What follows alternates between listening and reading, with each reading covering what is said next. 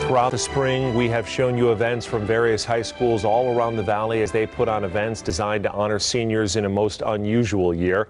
Tonight, it was Faith Lutheran's turn. Seniors and their families got together, decorated cars, and took a drive down memory lane. Students were able to wave at teachers and staff, many of whom held signs with messages. One read, "Don't cry because it's over. Smile because it happened." I'm sure that message meant also for the parents. Congratulations to all those hardworking Faith Lutheran students.